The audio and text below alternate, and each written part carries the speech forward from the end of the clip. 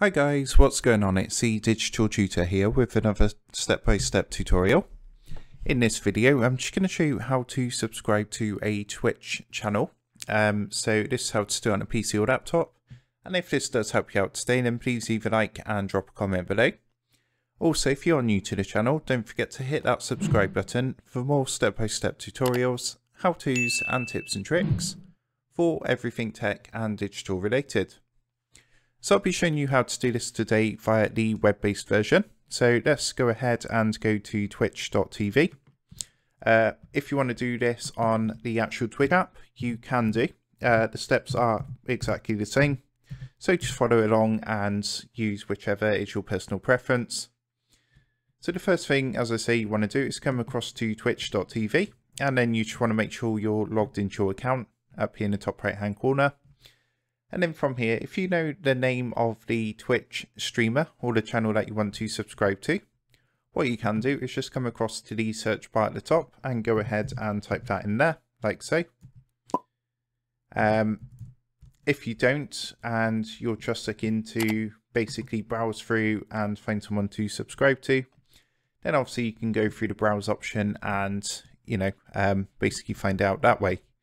So I'm just going to pick a random one to show you what to do as an example. So we're just going to go ahead and scroll through, and we're just going to pick someone like this guy here, Rami. I think that's it, Rami. Apologies if I did say your name wrong.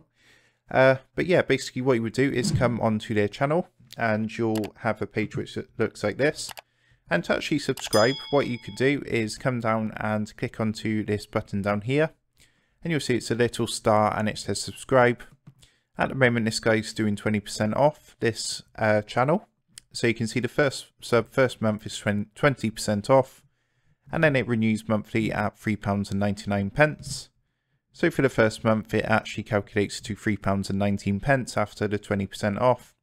And you can see there's actually a promotion there to get a monthly free sub with Prime Gaming, which you can do if you want to sign up for that. You can gift a sub to someone, or what you can do is click this drop down box and you actually save a bit more if you do like a 6-month subscription to the channel or 3-month, etc, etc.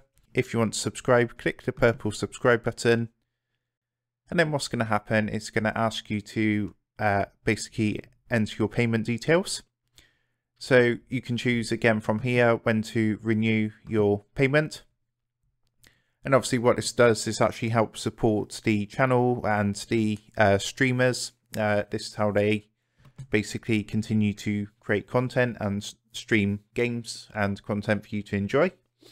So what you would do is just literally scroll down and choose your payment method. So you can see the default is PayPal and credit card, but there is other methods available. I think they use things like Skrill, for example.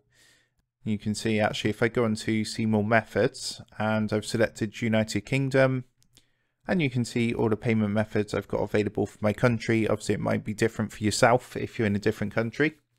It just basically depends, and what you would do is obviously choose your payment method. So let's go for PayPal as an example. And once you've done that, it's just going to ask you to enter your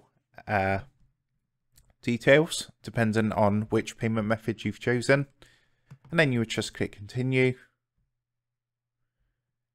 And then what's going to happen, it's going to ask you to enter your information, and what's going to happen from there is you'll be subscribed. So once you're subscribed, what you can then do is come back to twitch.tv, click onto your profile icon in the top right hand corner, and when you come down and click onto subscriptions, any ones that you've subscribed to, any active subscriptions will show up here. And you can see it's all separated. So if you've actually gifted a subscription, you've got a section there. Mobile subscriptions, also ones that have expired. And that's where you basically find out all your information. Obviously you would come here if you did want to cancel in the future as well. So that's how you do it, and I hope you did find that helpful. If that did help out today, then please leave a like and drop a comment below. Don't forget to subscribe to the channel. And if you do want to help support the Digital Tutor channel, there is a link in the video description down below. If you go and give that a click, you'll be able to buy the team here a cup of coffee.